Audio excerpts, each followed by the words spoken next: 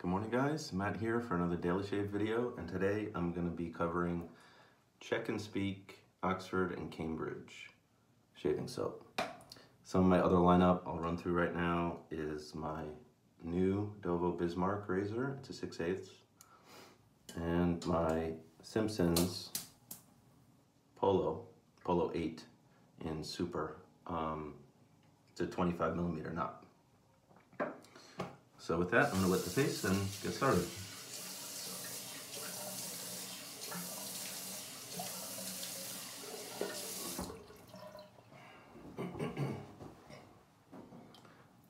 Shake out my brush. It's been soaking. Fill my scuttle with some hot water.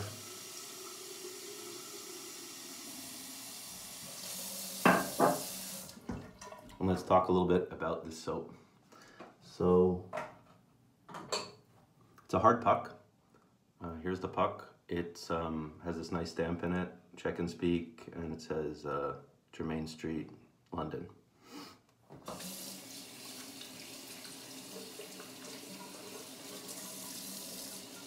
Now I don't have the bowl, so it comes, you can get it in a bowl or just by the refill like this. And I'm just going to scrub it here back and forth off of the puck in my hand. And I don't have the bowl. The bowl is very expensive. And I'm not one who cares that much for packaging. I care more about the scent and the performance of the soap. To me, it's more about the shave experience that's more important to me. And I couldn't justify paying kind of exorbitant, or for me, what's exorbitant prices for a just a container. So what I do, I'll just load the brush and then just let the soap dry and then put it back in the cardboard box. So I'm gonna wet the face and just kind of do a face lather here.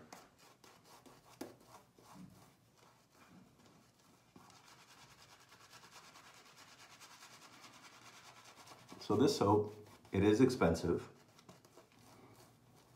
but I do find that the performance is very good and the scent is exceptionally good. Although it is a bit on the mild side, so on a scale of 0 to 10, I would say it's about a 5. A 4 or a 5. It might be average, slightly below average as far as the strength of the scent.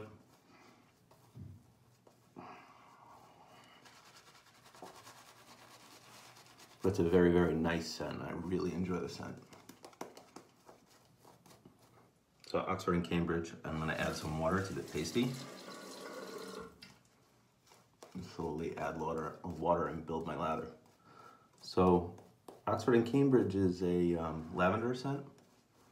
To me, it's kind of like a lavender barbershop, like a very classy lavender barbershop scent.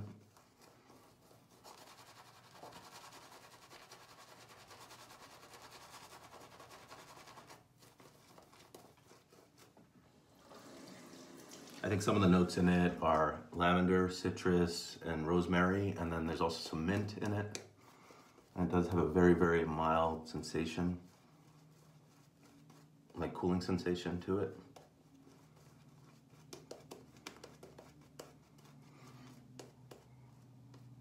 Also oakmoss, which I think gives it that barbershop vibe. And I think it's very versatile scent. If you have the, I do not have the aftershave or the cologne that they make. They're primarily a fragrance house. I think this scent actually came out in the 90s, mid-90s at some point.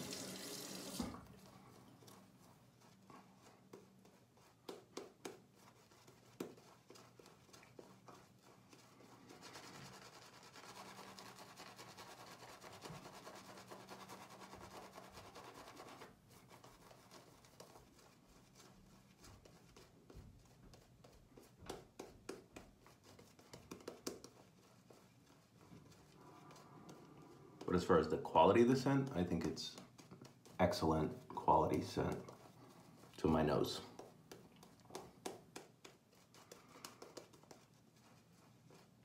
Now, as you can see, this lather, it doesn't produce the most like a big inch thick lather. It makes more of this kind of like creamy but slick lather, and it is very slick.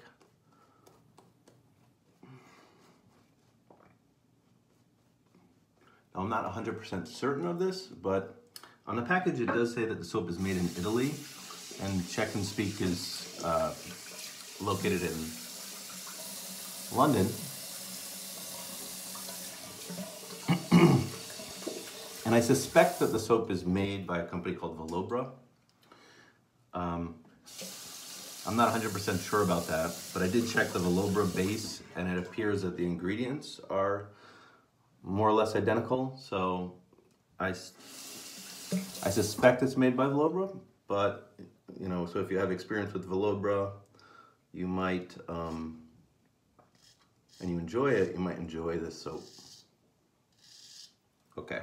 So for my tip of the day, I'm going to be showing you how to use your wrist while shaving. And what this is all about is economy of movement. So I find that it's most comfortable and the least awkward way to shave is to try to minimize the arm movements as much as possible, and to try to use your hands to shave and your wrist. So my basic movement would be this movement, but as I go through my shave, I'll just show you what I'm trying to achieve. And I think the idea for me to have the most comfortable shave and is to try to eliminate unnecessary movements, eliminate arm movements, and use hand movements, which I think you get much more fine control by using hand movements. So I'll just demonstrate as I go through. So here I'm just using, this is my basic movement. And if you'll notice, I'm trying to keep my arm really as steady as possible. So and I'm using my wrist to shave. My hand, my wrist to shave, and trying to keep my elbow locked as much as possible, my arm not moving around as much as possible.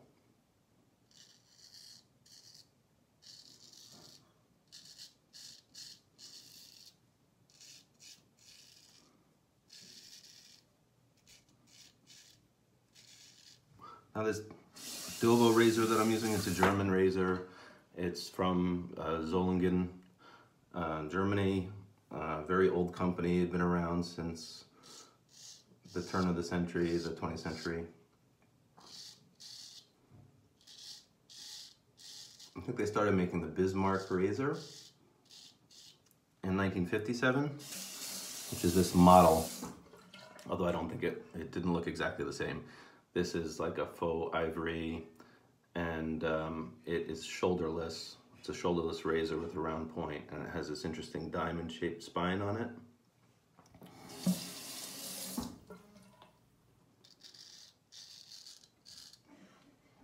But it holds a very nice edge.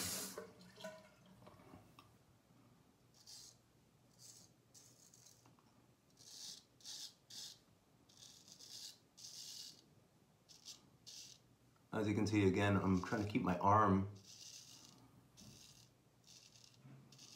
relatively stationary and use my wrist to shave with.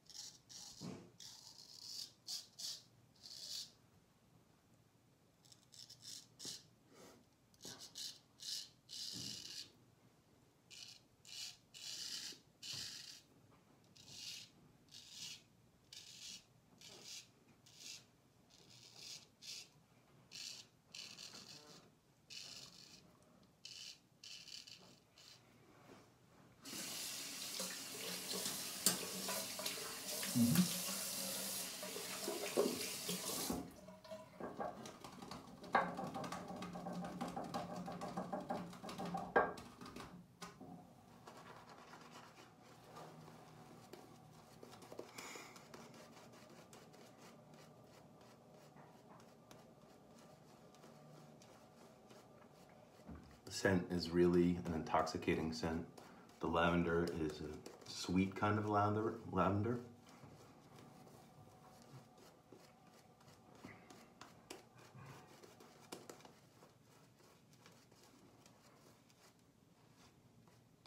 And as you can see, the lather, I'm not making like a super thick, dense lather. It's more of a creamy, slick lather.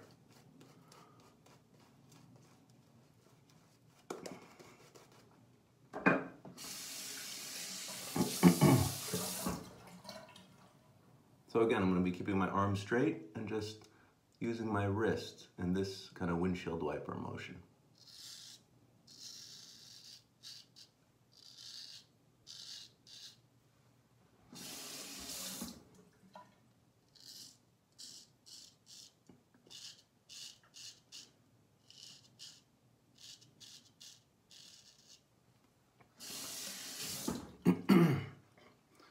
Now this movement I covered in another video, my Mitchell's Wolfette video, which I call the Godfather. So I call this movement the Godfather.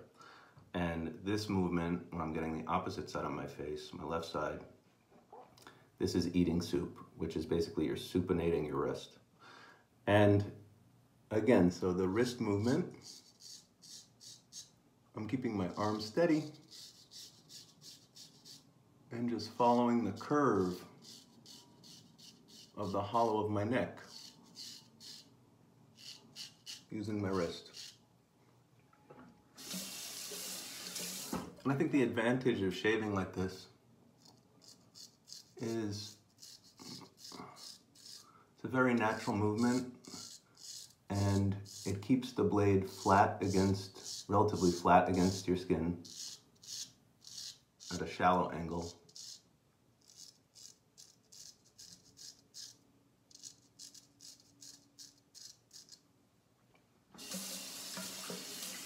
And it follows the curve under your neck, under the jawline especially.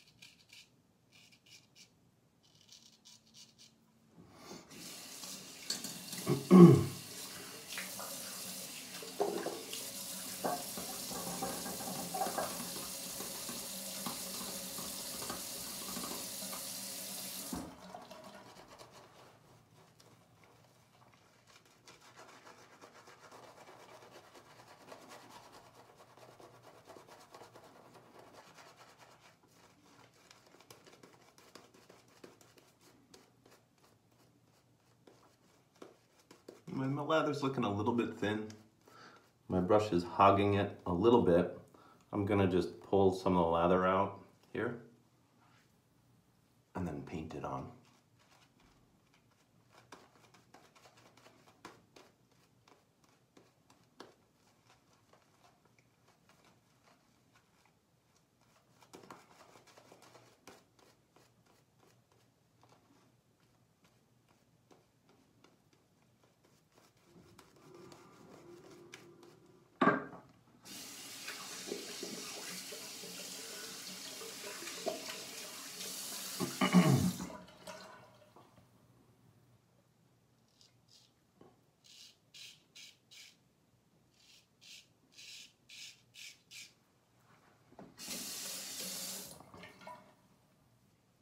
Lather's a little bit too wet.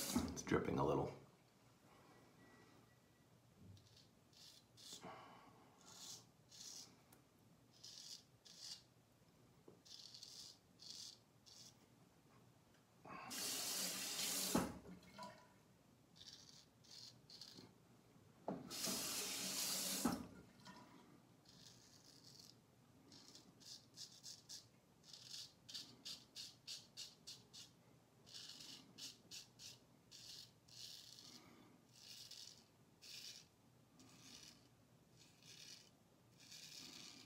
Now, of course, this technique, this works well for me, but if you're more comfortable locking your wrist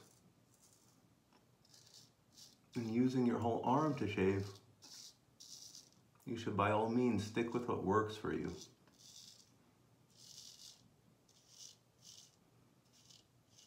I just find that using hand movements as much as possible and trying to eliminate any extra unnecessary movements makes for a less awkward shave.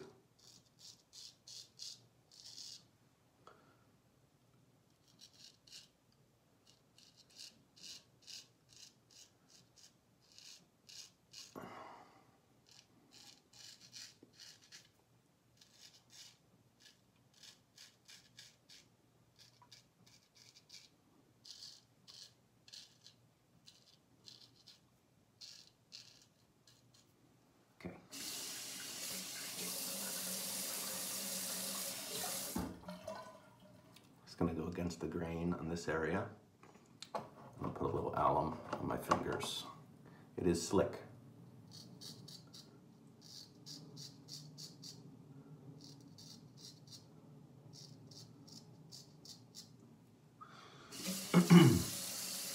Okay.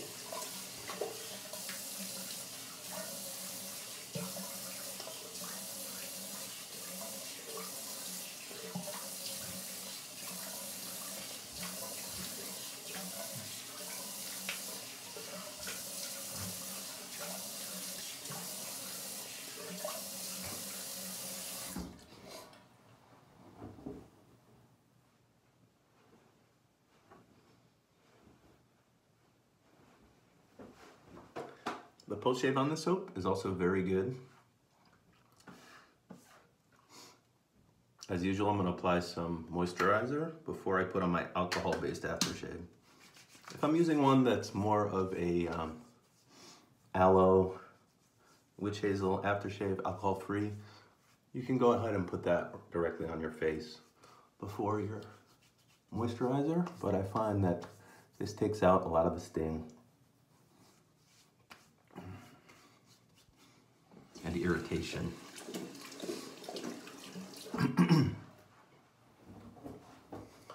And for the aftershave, I'm going to be using fine lavender perfume, which is based on this scent. So it is pretty close. It's not identical. I'd say the menthol is higher in this one, and the lavender does smell a bit sweeter to me than the Czech Speake, but it is a lot cheaper. So if you're looking for a bargain, and you like the scent of the soap, you might want to check out the fine aftershave. There's actually a pretty good kick of menthol in it. Feels very nice, but no burn.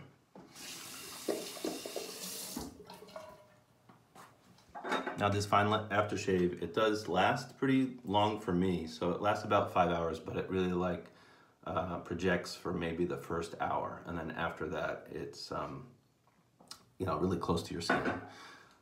So again, I think it is good for a work environment, but I think it's really versatile. You could wear it really anytime.